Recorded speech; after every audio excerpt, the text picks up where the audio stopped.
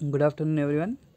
Next theorem real analysis లో Riemann integration పైన next theorem ని డిస్కస్ చేద్దాం. Riemann integration పైన ఇది సెమ్ 3 యూనిట్ 4 లో ఇంపార్టెంట్ థీరమ్ ఏంటంటే prove that every constant function is Riemann integrable. So మనం ఇప్పుడు ఈ థీరమ్ ని ప్రూఫ్ డిస్కస్ చేద్దాం. ఓకే, ఏంటి prove that every constant function is Riemann integrable.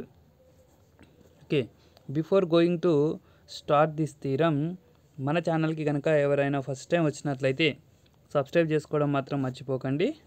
So like, share and subscribe VSP unity. Okay, వీడియోని end వరకు చూడండి. Okay, if you do not subscribe still now my channel, please subscribe my channel, like, share and comment. Let us start our lecture, that is a proof of theorem. Prove that every constant function is Riemann integrable. Okay, so let us see statement. He will ask in two ways, that is every constant function is Riemann integrable, or else show that f of x equal to k is Riemann integrable on a comma b. Okay, f of x equal to k means what? K is any constant. Okay, k is any constant. If you take x value anything, then you will get k.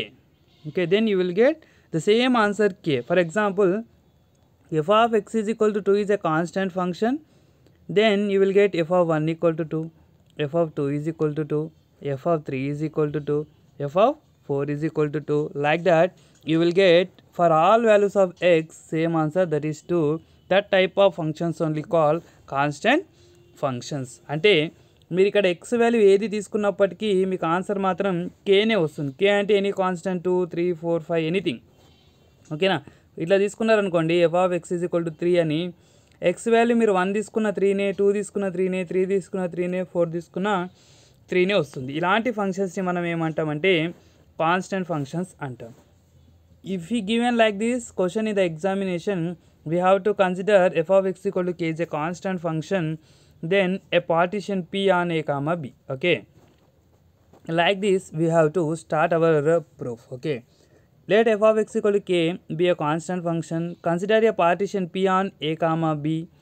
Okay, so we have to take, here he did not given any partition, no, like this any partition he did not given, so that we have to take a partition formula, that is I explained in a previous theorem, previous lecture I explained how we have to do if he did not given a partition of a given interval.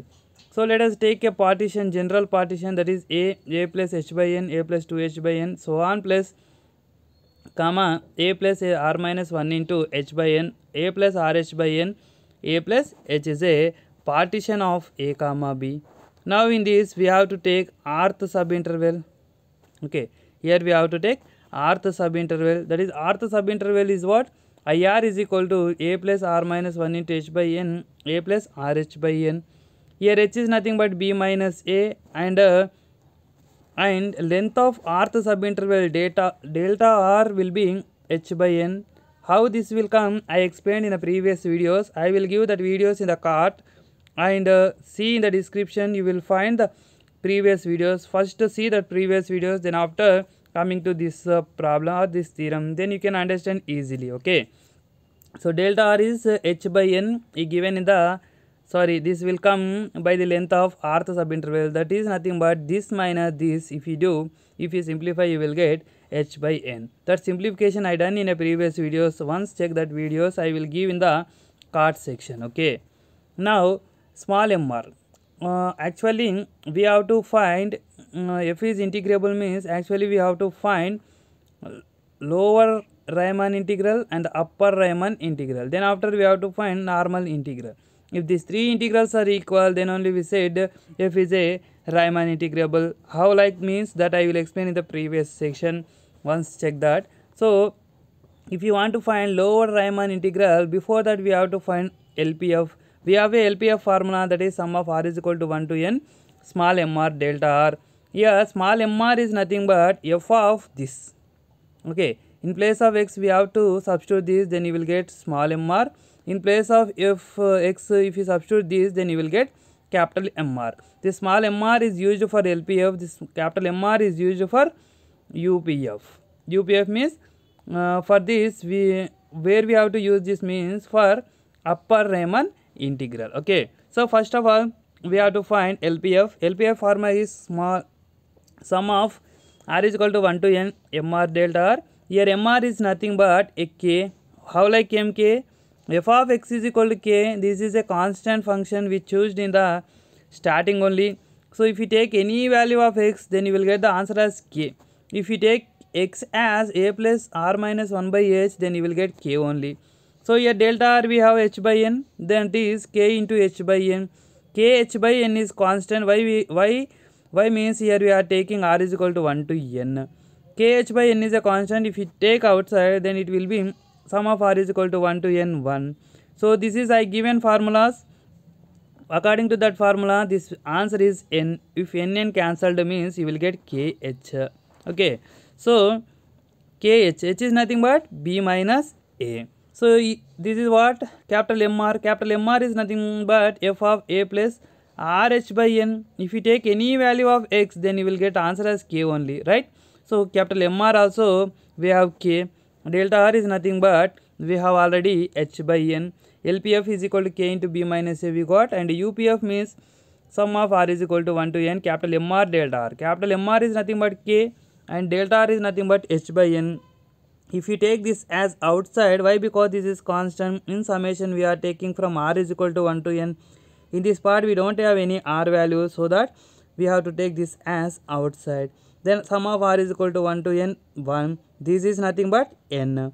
If you cancel n and n, you will get kh. H is nothing but b minus a. H is nothing but b minus a according to the partition formula. UPF we got k into b minus a. LPF also we got k into b minus a. Now we have to find lower Riemann integral, after that upper Riemann integral, after that normal integral. If these three integrals are equal, then we can say f of x equal to k is a Riemann integrable. Therefore, every constant function is a Riemann integrable. Let us see lower Riemann integral. So, lower Riemann integral formula is what? Integral a bar to b f of x dx is equal to limit n tends to infinity LPF. Okay, LPF. If you take LPF here, limit of LPF, then you will get lower Riemann integral. If you take limit of UPF, then you will get upper Riemann integral. Okay, so for that reason we found before only this LPF and UPF. Okay, right, now apply limit to LPF. LPF is nothing but we got in the previous k into b minus a. Limit n tends to infinity k into b minus a. Here we are taking n tends to infinity, so this total will become constant. We know already limit of a constant is always constant. Okay, so limit of a constant is always constant, then it will be k into b minus a. Now coming to upper Riemann integral. Upper Riemann integral a to b bar f of x dx is equal to limit n tends to infinity UPF. UPF is nothing but upper Riemann sum. Upper Riemann sum. We got upper Riemann sum as k into b minus a. Here also we have limit n tends to infinity k into b minus a. This k into b minus a is a constant. Limit of a constant is always constant, that is k into b minus a. Now we have to find integration of f of x on a comma b, means normal integration. Integral a to b f of x dx is equal to f of x is nothing but it is a constant we choose already in the starting line, so that integral a to b k dx, if you take k as common, integration of 1 dx, that is nothing but x a to b. If you substitute upper limit and lower limit, you will get k into b minus a. This is what? Normal integration. We got here 3 as same, that is lower Riemann integral as well as upper Riemann integral, then normal integration. Total we got k into b minus a. Ikkada manaku lower Riemann integration and upper Riemann integration, normal integration, మూడు value అనేది k into b minus a నే రావడం జరిగింది.